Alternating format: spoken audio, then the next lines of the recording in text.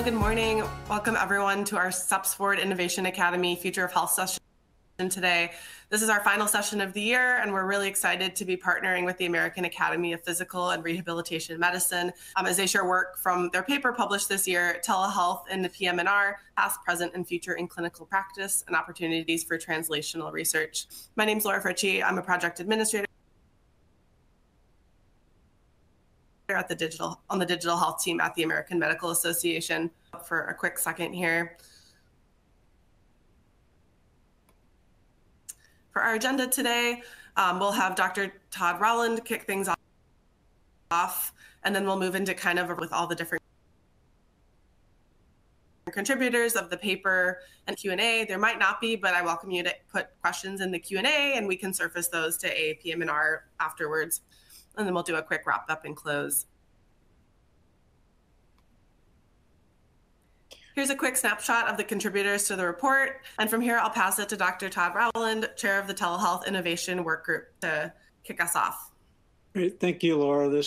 And I really appreciate the collaboration with the AMA.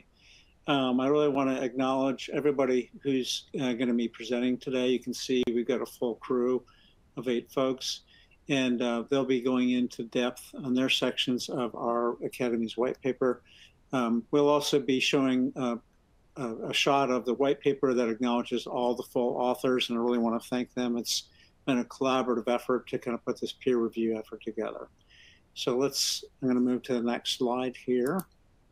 And we're going to be talking about the telehealth efforts by the American Academy of Physical Medicine Rehab. I'm the chair of that innovation working group. Very excited to be here with our group. Wanted to take a little bit of time to orient everyone to what physical medicine rehab is. We're also known as physiatrists, and we're physicians, medical doctors who've completed training in PM&R, and we're board certified. And our focus includes neuromuscular, neurologic disease, as well as musculoskeletal that affects multiple areas of the body, brain, spinal cord, et cetera. So we've been around since the 1940s, and it really makes sense to kind of integrate things like telemedicine, telehealth into our specialty. The Academy convened this telehealth innovation working group in earnest in February 2021, following the rapid increased use of telehealth nearly by everyone in the medical community during the pandemic. And this working group has been charged with analyzing both innovative and transformative opportunities for our specialty, and to support the long-term use and integration of telemedicine into our specialty, which is part of what we're doing today. We're doing this outreach and education and talking about what kind of work we're doing in our specialty. I'm going to go over some survey responses that we collaborate with the AMA. You can see that the majority of physicians in our specialty that responded to this are actively using telemedicine. The most common activity that they're doing in telemedicine was follow-up care, such as post-surgical care, chronic care, post-hospitalization care. And then, within their plans going forward, they're mostly focused on medical management, chronic disease management. And then they see the reasons to do this with patients are really to reduce patient barriers to access. So we really want to improve access to care for a lot of our patients that have functional problems, and then reduce the unnecessary costs like travel, time off of work, et cetera. The barriers, as they've been in the past, continue to be coverage, payment, reimbursement, uncertainty. So that's really the top of our list, and I think we share that with all medical specialties. So we're looking forward to continue to work on that. And then we continue to have this digital divide as the biggest barrier for virtual care for our patients, where there's limited access to technology, either computer or smartphone, and limited digital literacy. Certainly has gotten better over the decades, but there's ongoing issues with folks, particularly patients who are over 80, in terms of ability to participate. So many of the opportunities and gaps that are reported in the survey continue to be closely monitored by our Academy, so it's pretty consistent. And then we've worked to address those in the white paper, which we'll talk about in more detail. So at this point, our Academy continues to encourage our members to utilize and integrate telehealth into their practice. And then we're continuing to advance advocacy strategies for both payment parity, continued coverage, waiver expansions, and increased access to services, as well as interstate licensure. So the things that we'll be doing going forward are focusing on remote physiologic monitoring and therapeutic monitoring, wearables, the integration of AI. And we're using a format of a technology summit in the future to do this activity. At this point, I'm happy to introduce Dr. Adam Tenaforte, who is our co-chair of the Telehealth White Paper, and I'm going to hand that off to him. Thank you. Thank you, Dr. Rowland. So I'm going to go into a little bit more on the work that we did to generate a white paper. And conceptually, what we wanted to understand is what is the current science to support the use of telehealth across the specialty of physical medicine and rehabilitation.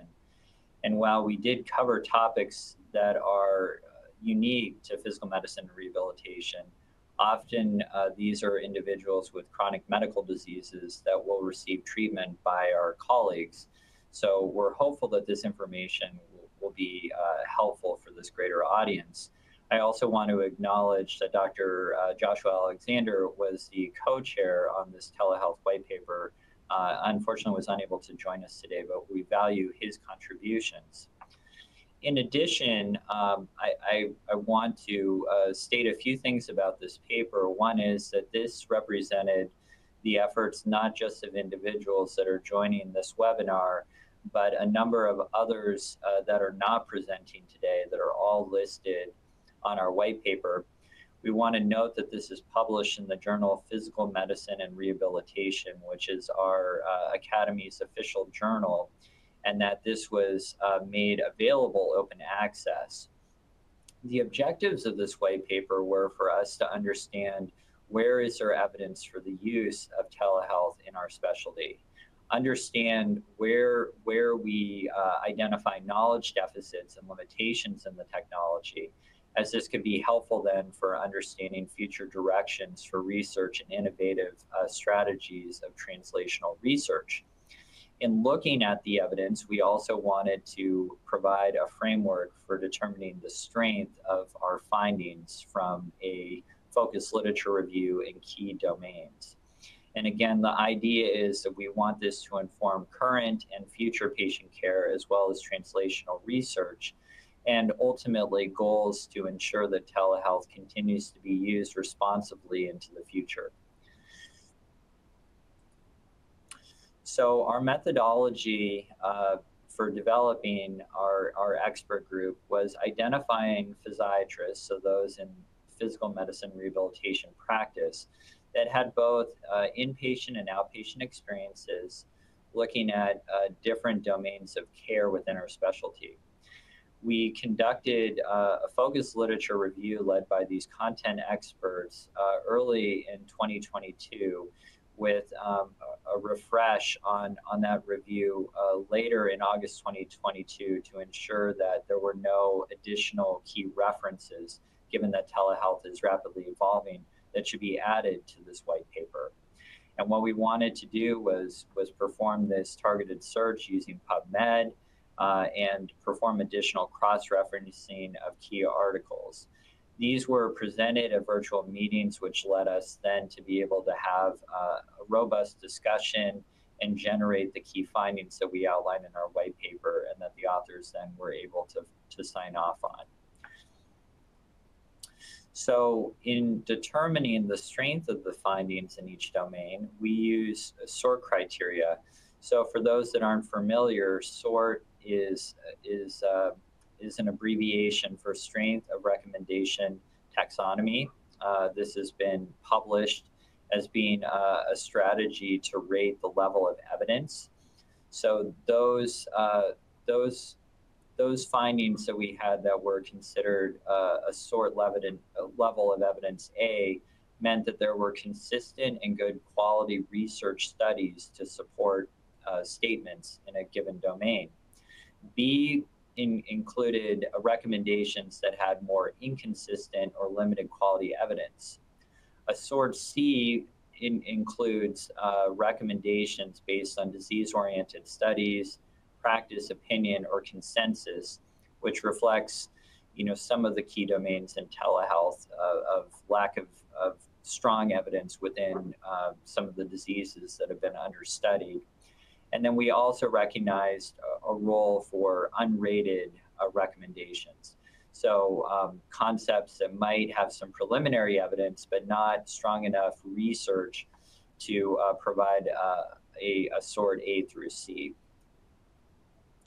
So with that, I'm going to hand over to Dr. Anaswamy, who's going to present on telerehabilitation. We encourage those that are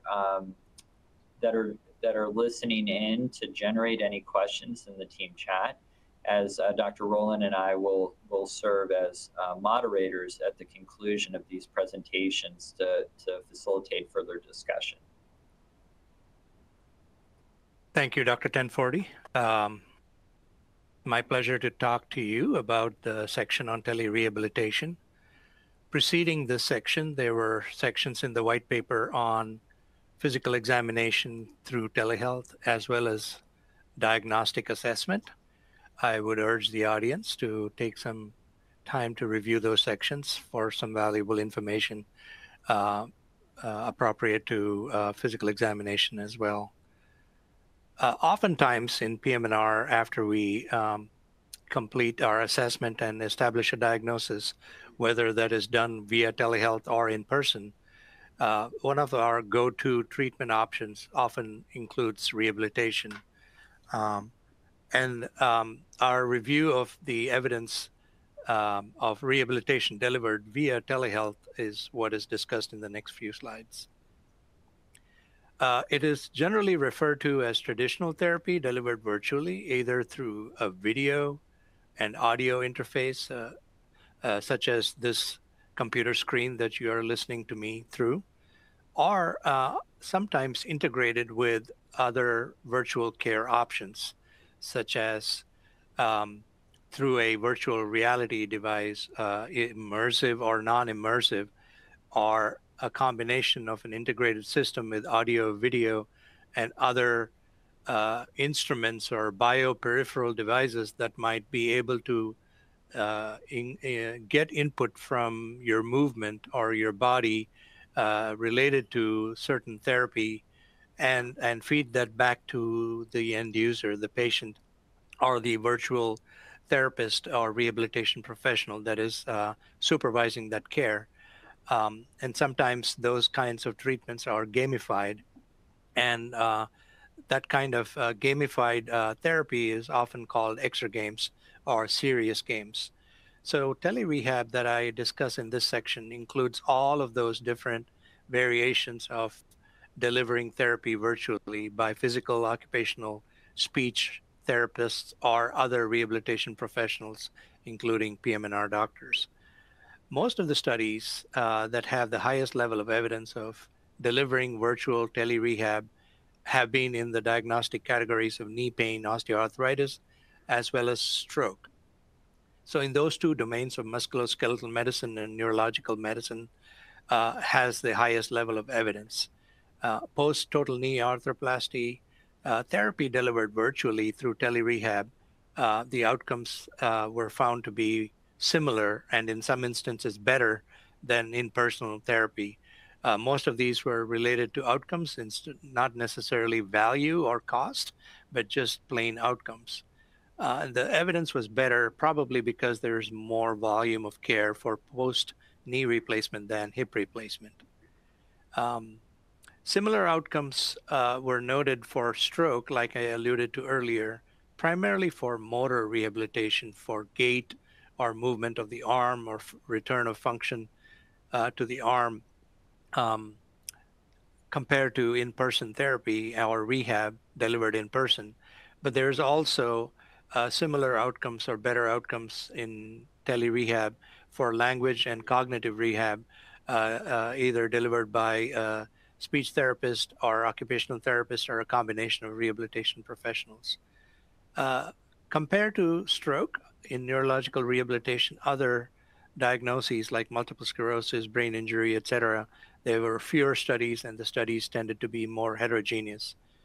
As a result of these articles that were reviewed in this section, The SORT diagnosis or ratings were rated as A for knee osteoarthritis and stroke, as telerehabilitation providing equivalent or better or equivalent functional outcomes to traditional in-person rehabilitation.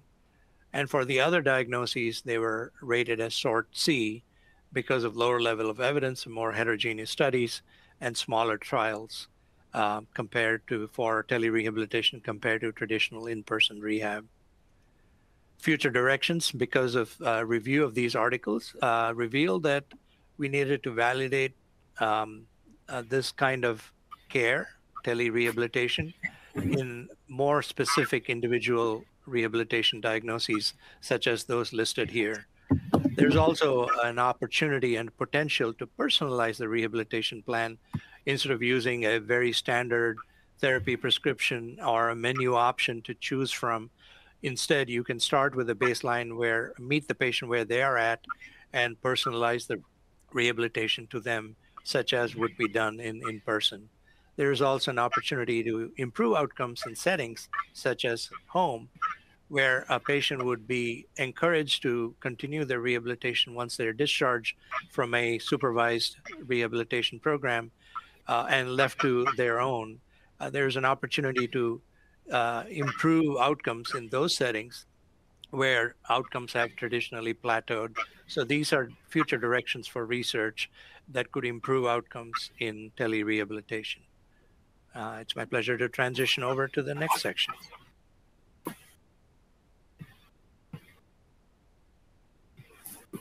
Thank you so much. Hello, everyone. My name is Alexis Icarino, and I am a physiatrist with specialty in neurorehabilitation. We're talking about our assessment of the evidence for telehealth in concussion.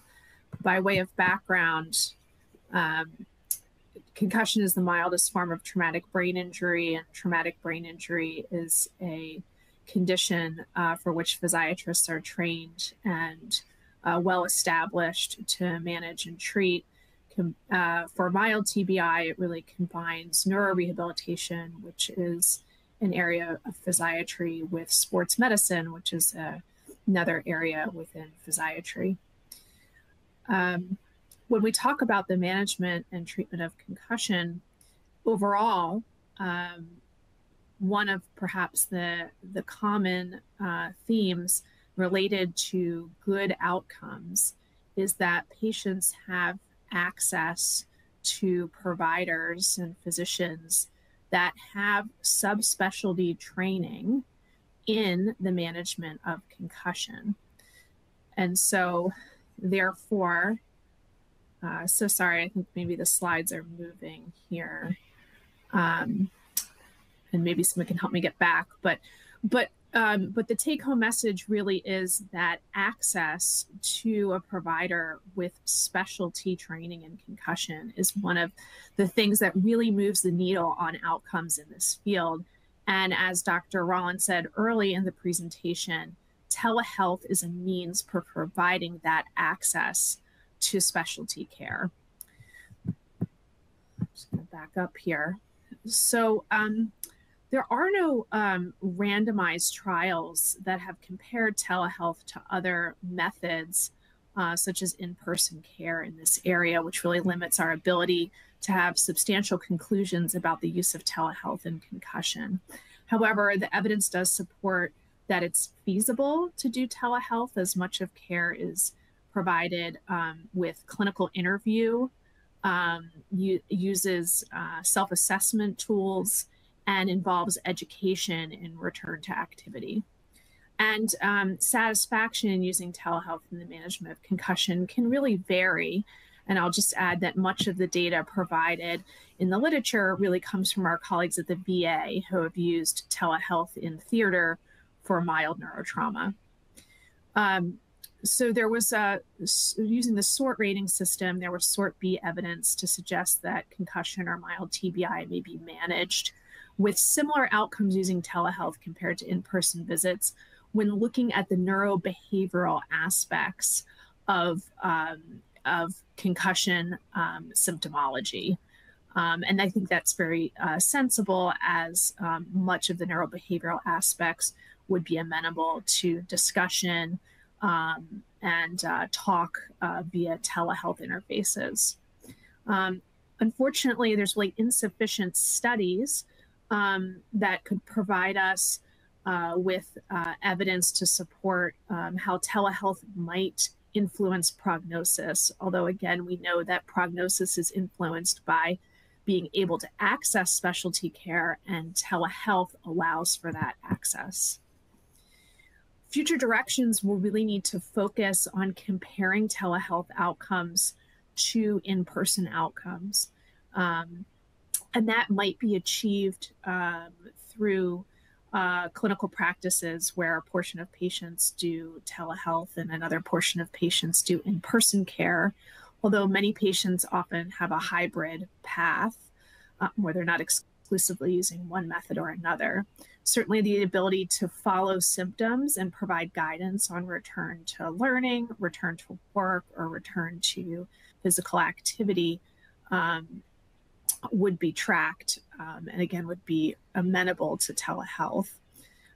Lastly, there's really a lack of consistent outcome measures used in any of even the small telehealth studies in this topic area. And so coming up with a set of outcome measures that would be consistent across studies would help us to advance our knowledge of telehealth's impact in concussion care. So thank you very much. I'm going to turn it over to colleagues in spine and pain disorders.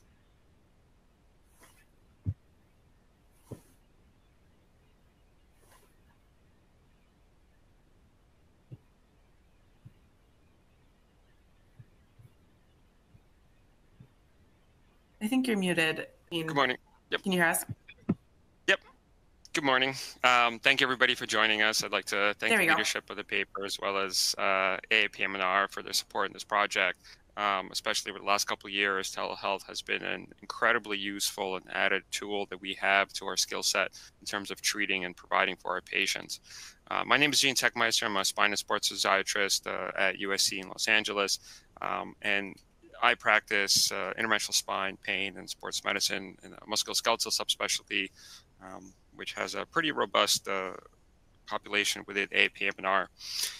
In regards to spine interventions and what we're able to do, quite a bit of it can be done via telehealth.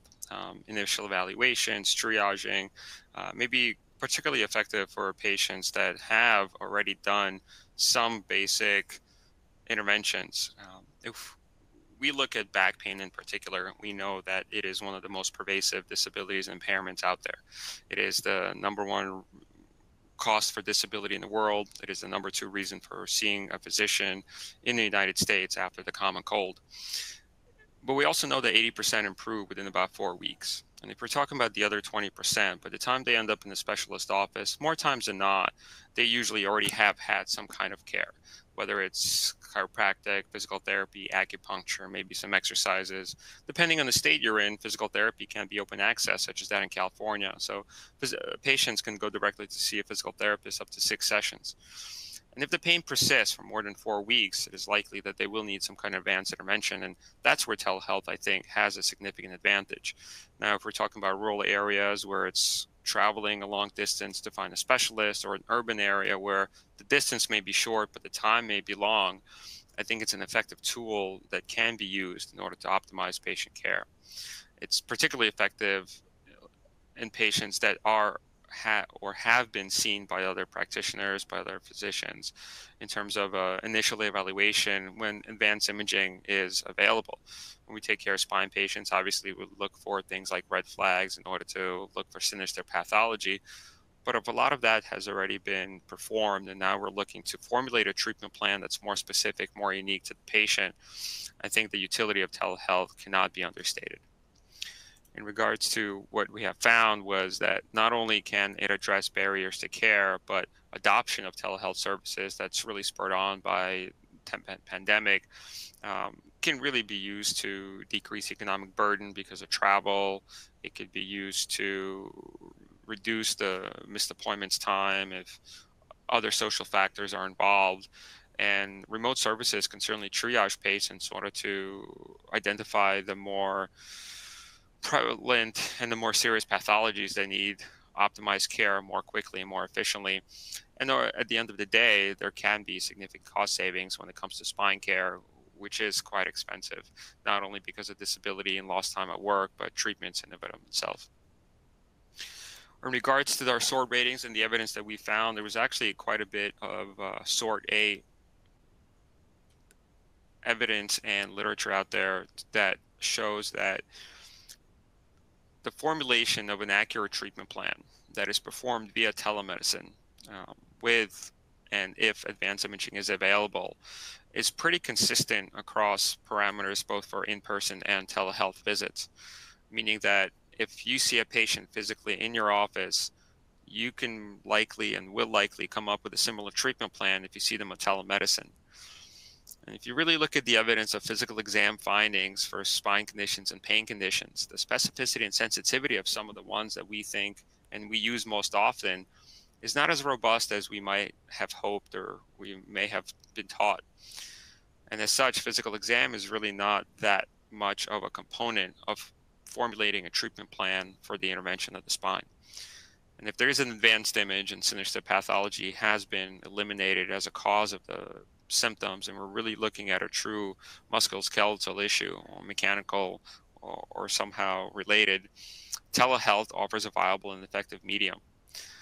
Now, in terms of pre-procedural assessment, the SORT recommendations are grade B, which means that we don't have as a robust body of evidence, but it's certainly favorable in terms of formulating that treatment plan, carrying it out, and following up patients.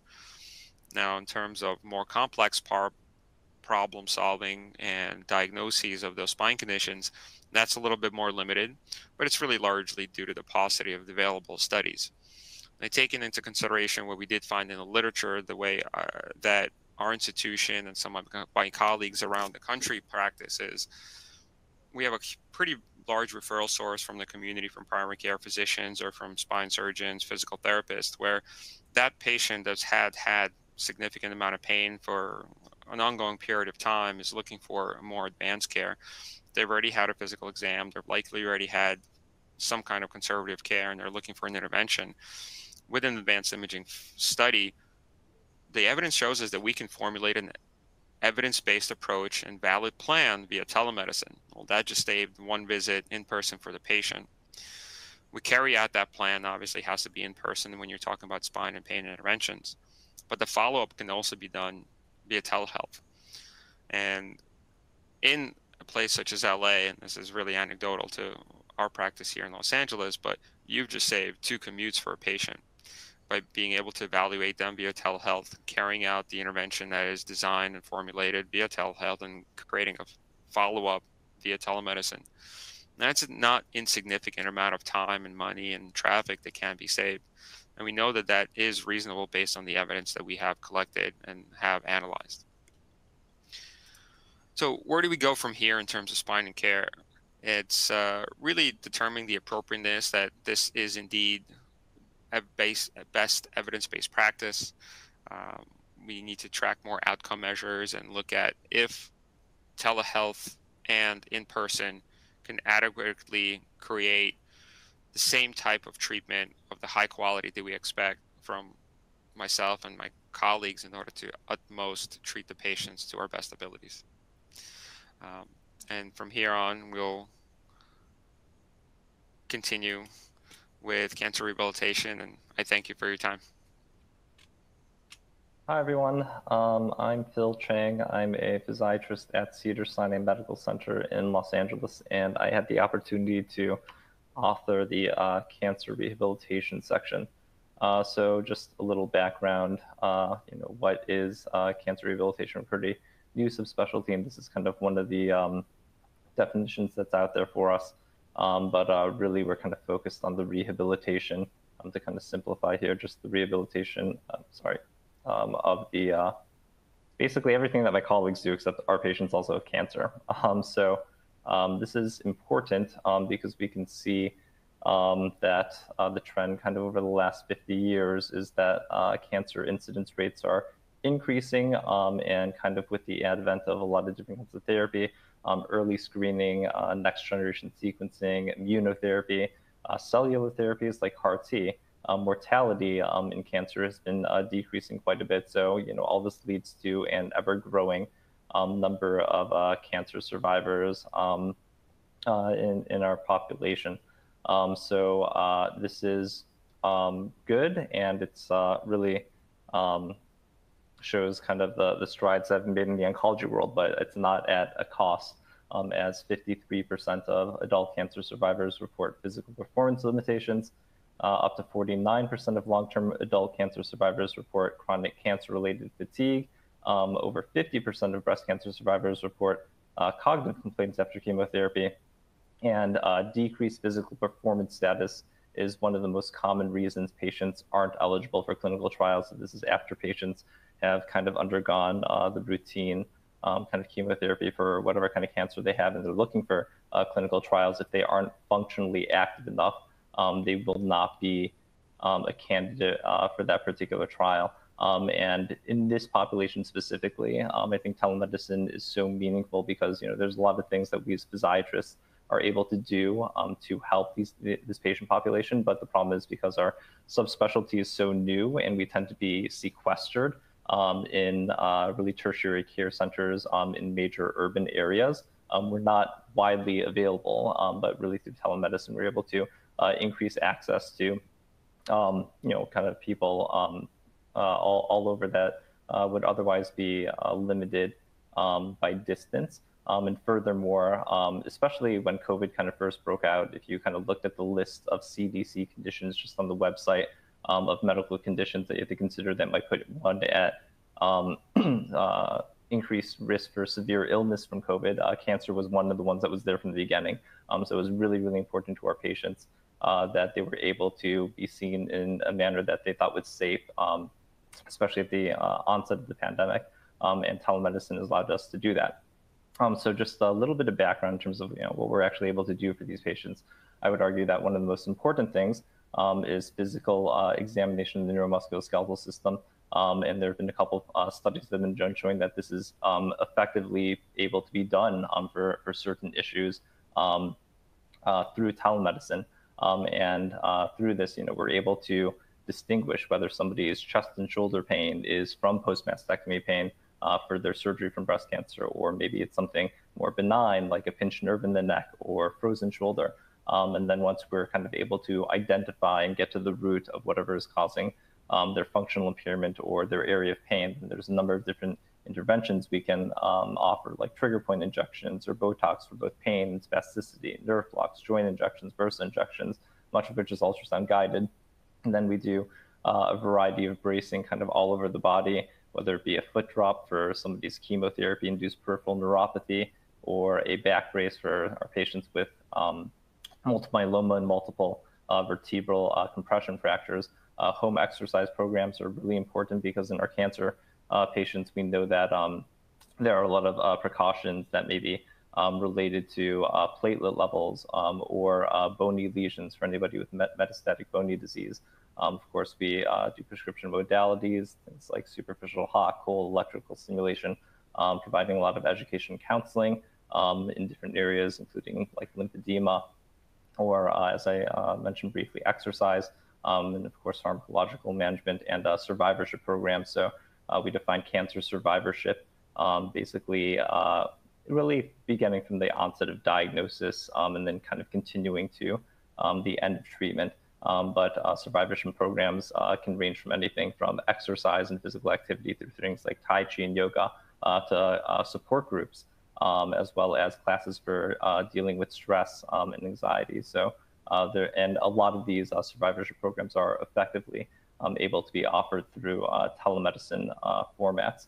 Telemedicine, as I say, just helps us to do all this further and helps us to do it kind of outside of our individual practice areas. As I said, that most of us are in tertiary and quaternary care centers.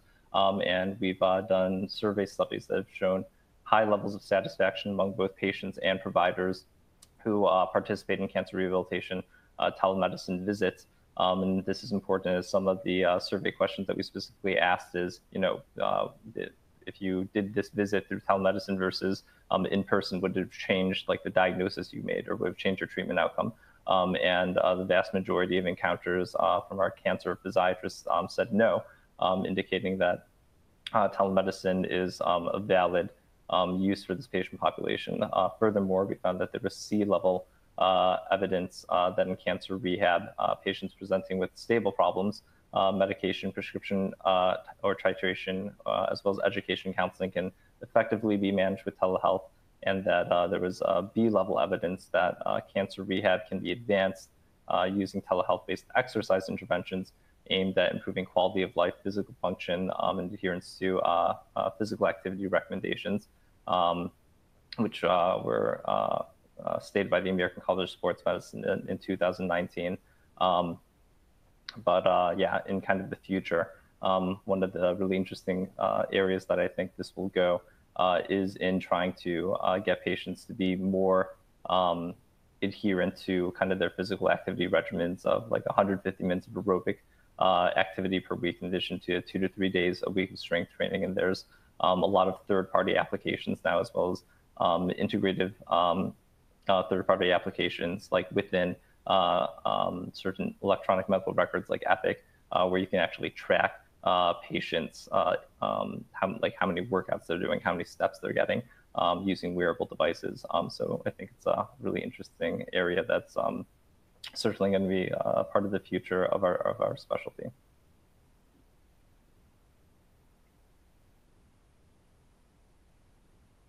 All right, I'm Dr. Bob Rinaldi. I'm a pediatric physiatrist practicing at UT Southwestern Medical Center in Dallas, Texas. And I'm going to briefly review pediatric rehabilitation applications in telemedicine and what's in the literature.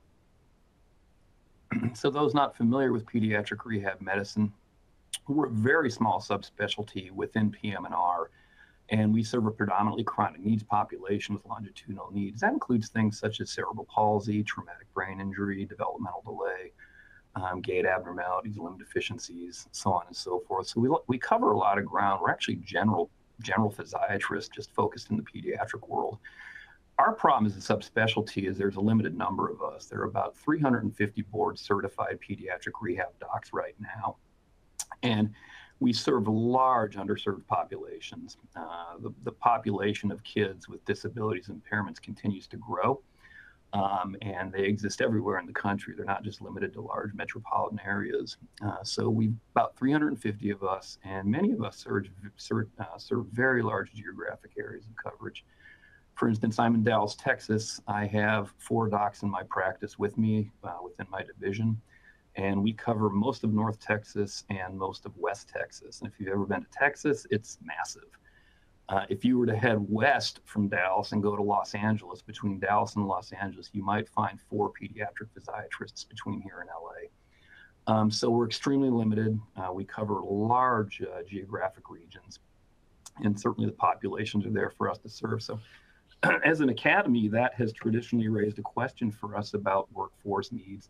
How do we meet the needs of these populations if there aren't many of us and we cover such large regions? And that's where interest within the academy, and particularly within my subcommittee in the academy, Pediatric Rehab Strategic Planning Committee, is beginning to look at how can we leverage telehealth to meet the needs of our specialty. Can we increase our footprint? Can we improve our outreach to patients who may not otherwise have access to our services? That then begged the question of, what is our space in telehealth right now? Do we exist in that world, in the literature anyways? What do we know about pediatric physiatry and telehealth? And that's why I began the process of looking into this as part of the white paper.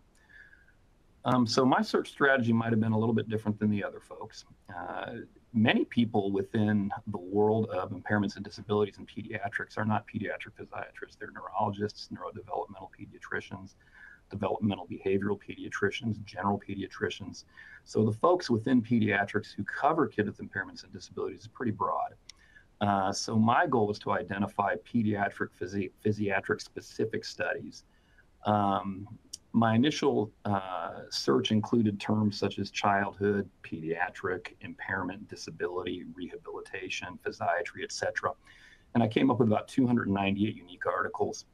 I then did a first screening of those articles, and I purposefully wanted to weed out therapeutic intervention-based articles. So for instance, OT interventions for upper extremity function and cerebral palsy utilizing telemedicine models. So anything that was therapeutic intervention-based was typically coming from the therapy world. I excluded articles where telehealth was not the primary aim of the study. I excluded articles that were study-based on non-PRM related conditions with impairments and disabilities, and that included articles coming out of the world of cardiology, pulmonology, mental health, etc. And then I eliminated articles that were non-rehabilitation based services with chronic disabled populations. The resulting pool is 43 articles. My second screening then specifically focused in on pediatric physiatry.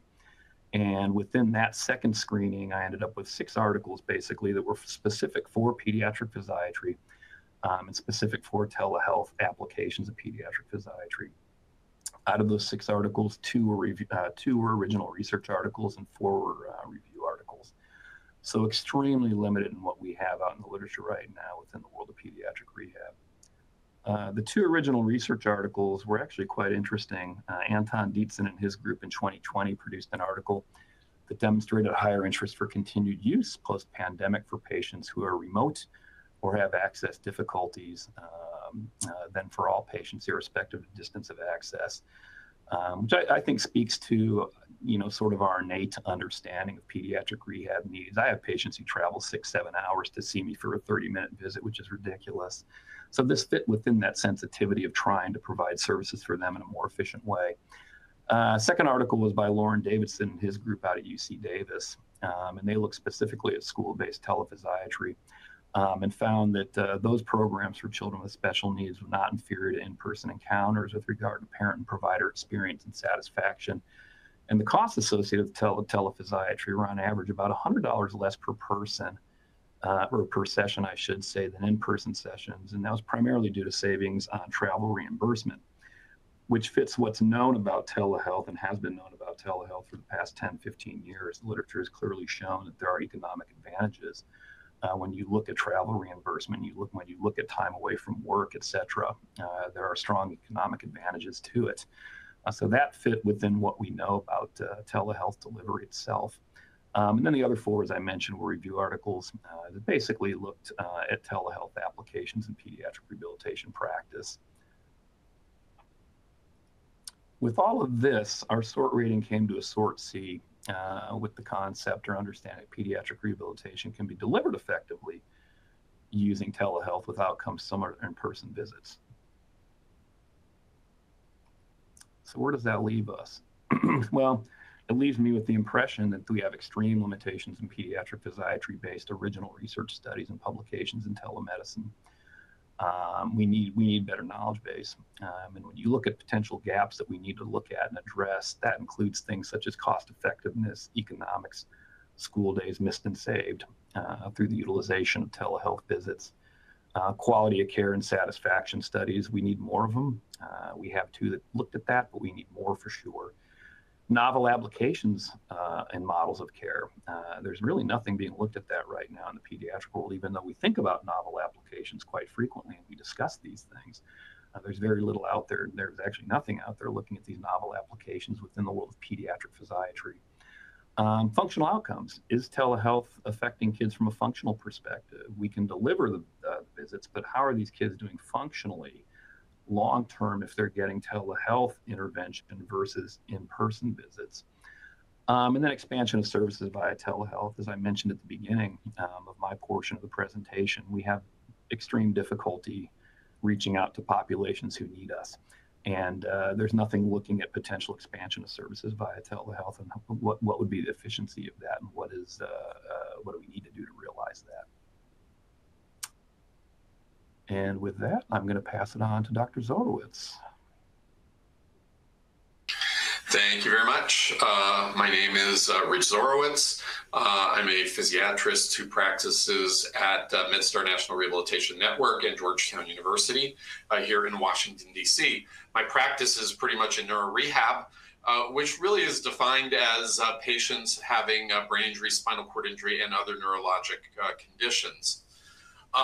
We have pretty much the same issues that all of my colleagues have discussed previously. The thing that makes us unique, though, is that we have to deal with a lot of neurologic issues. So, for example, patients with brain injuries, may have problems with mental status and speech deficits, which basically prevent our patients from giving adequate histories to us. They also, as in spinal cord injury, stroke, and other things, may have problems with their motor strength, with apraxia, muscle tone and spasticity, and basically it may prevent patients from cooperating with a good physical examination if they're doing this by telehealth.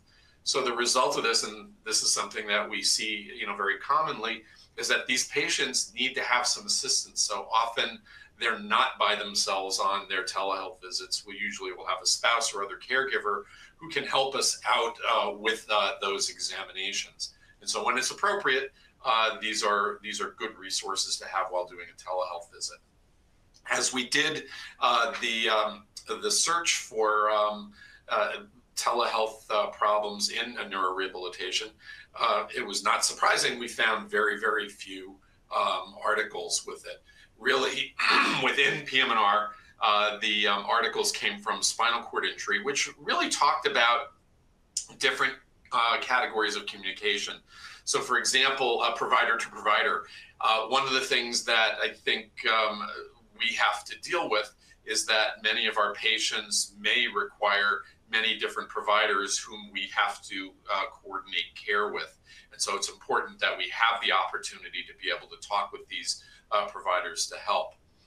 There's often the direct-to-consumer issues that come up because there's a lot of devices and things that patients may see out on the web and try to purchase. And so again, we may need to get involved with that to give them appropriate advice on whether these devices are reasonable or not.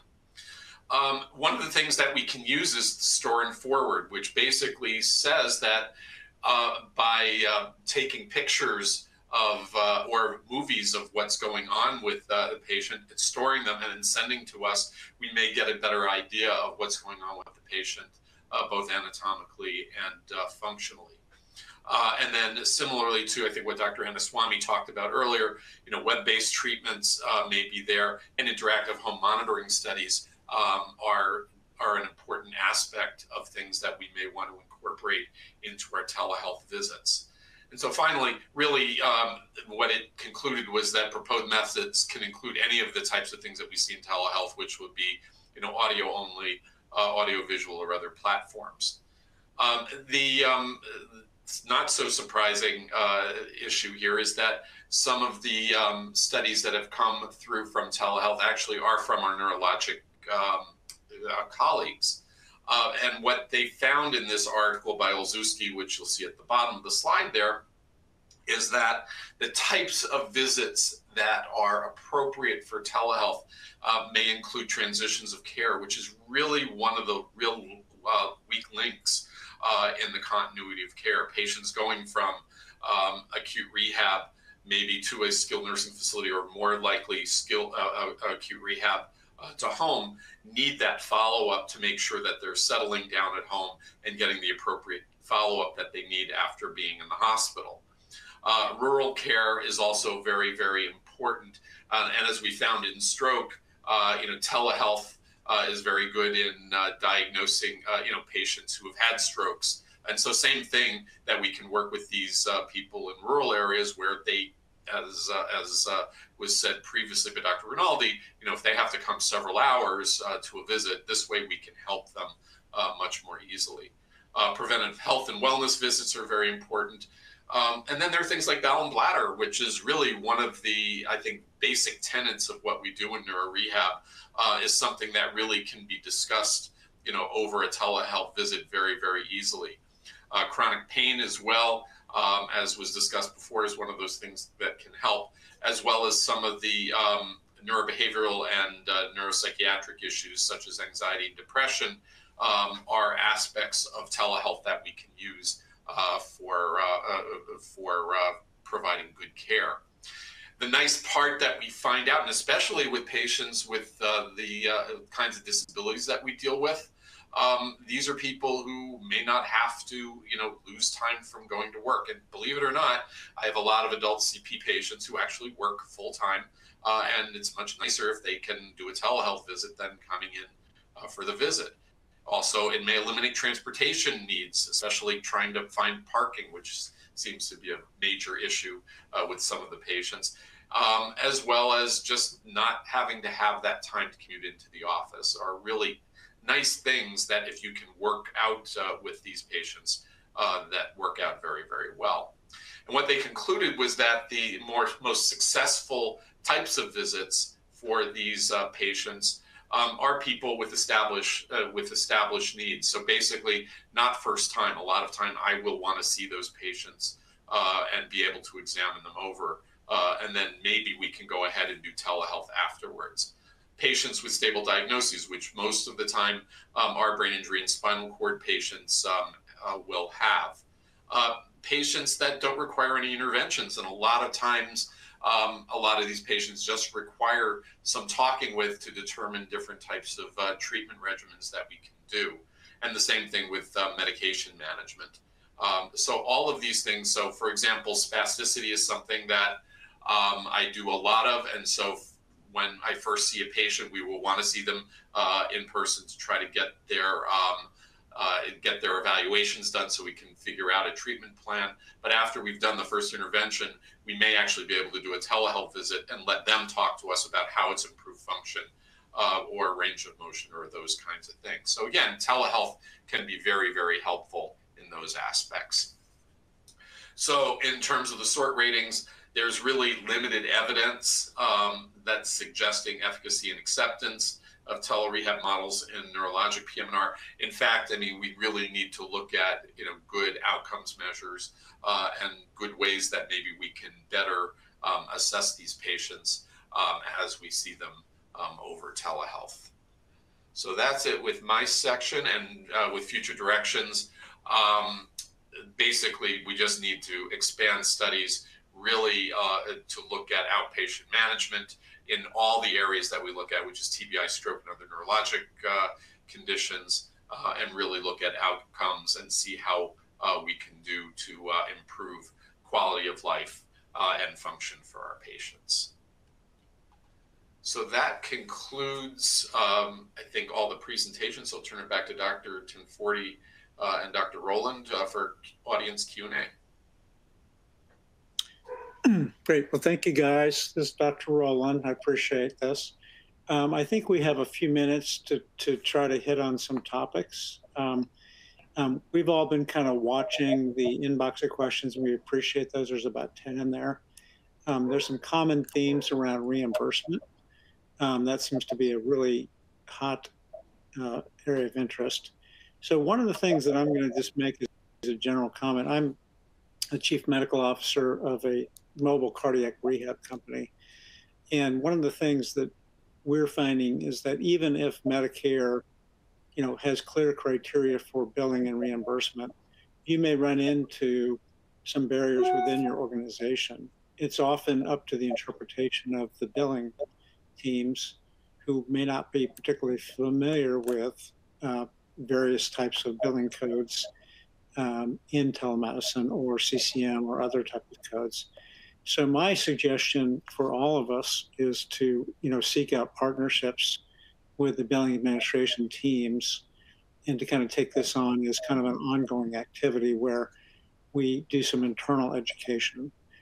Because what we have found in working with hospital clients is that we're doing a lot of education of the billing teams. We're bringing in, frankly, expensive consulting resources that are not even up to speed with some of what the current Medicare criteria are.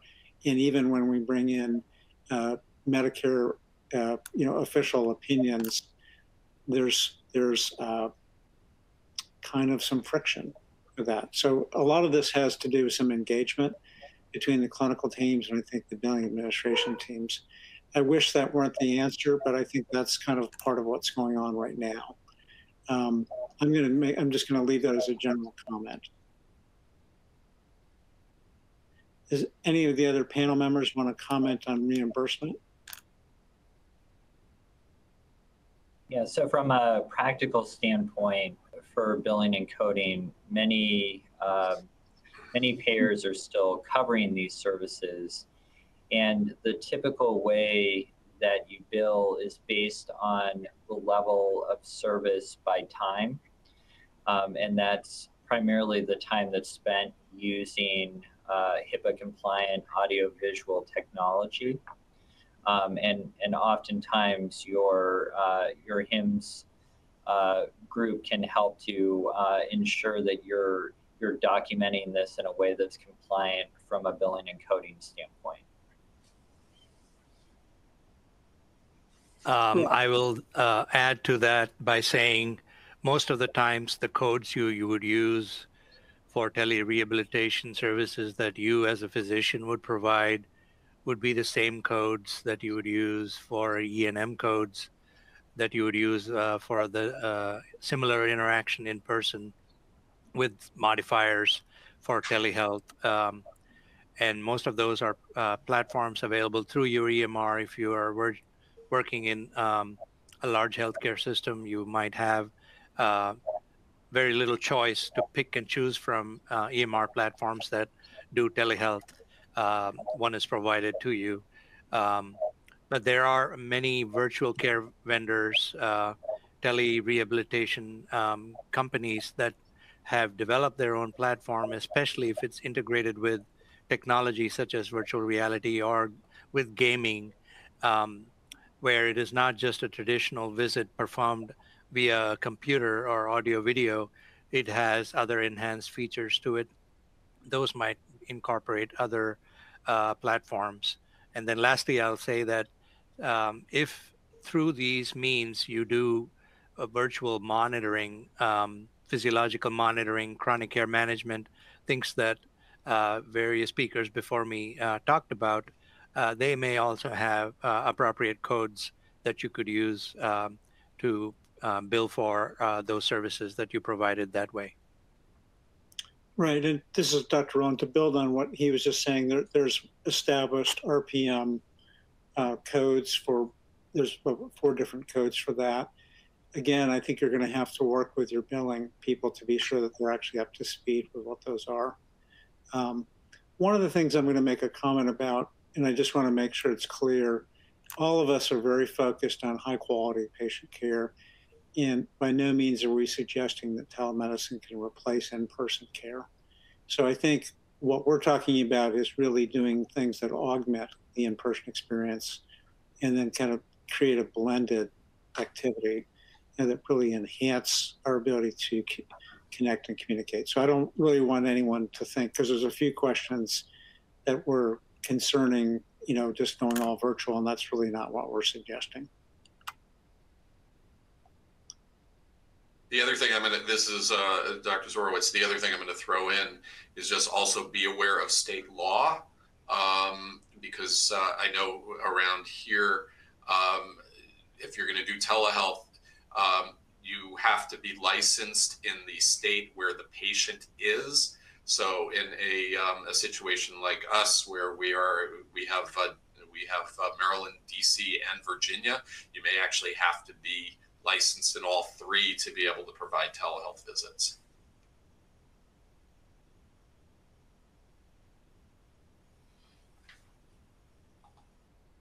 I would just echo that. This is Dr. Icarino. I would echo that. I actually participated in telehealth prior to COVID as a pilot, and that was prior to these state-by-state restrictions, and I had better access to patients via telehealth at that time than in the post-COVID era when telehealth became much more regulated. And now the patients who are furthest away, which arguably are those who might need telehealth, as a part of their care most are not able to access it. And I also work very closely with psychiatry services as part of our mild TBI neurorehabilitation program. And for psychologists, there are interstate compacts that allow you to be licensed in one state but provide telehealth services in many states. This exists in the South. And I think we think about advocacy and what we might want for telehealth in the future. This is something that I think about a lot because the ability to provide that care in other states without carrying many licenses would really be transformative in patient care for my practice, and I imagine for the practice of many others. Laura, how are we doing on time right now? I think let's do one more question and then we can wrap up. That would be great. I know there's a lot of questions in the chat. One comment I'll make before that last question is we will take a look at all these questions with the Academy staff. And this is really super helpful for us to think about what kind of education topics we need to be addressing in future Academy sessions.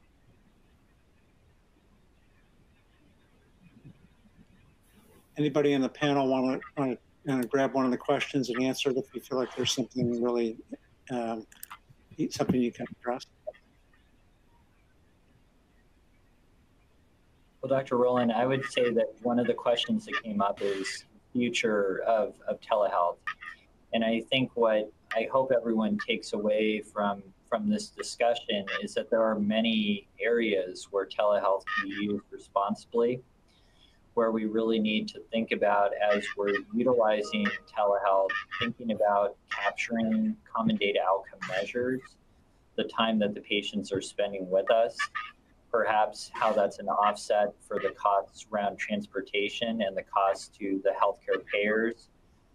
Because again, they're oftentimes working with large employers where if we can condense a 2-hour total encounter that would take 20 minutes face-to-face, but would include transportation time that would take that individual out of the office for 2 hours, we're really bringing value to our patients and we're improving the quality of care.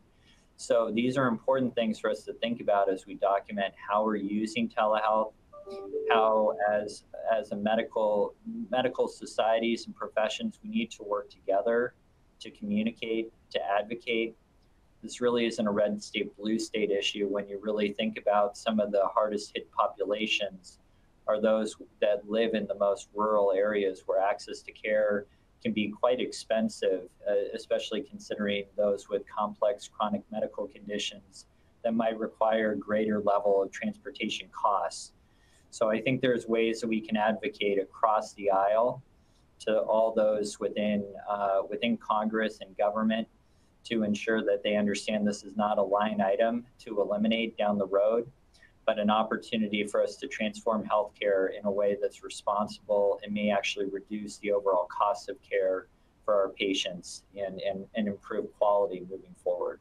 Here's our email, digital.health@ama-assn.org.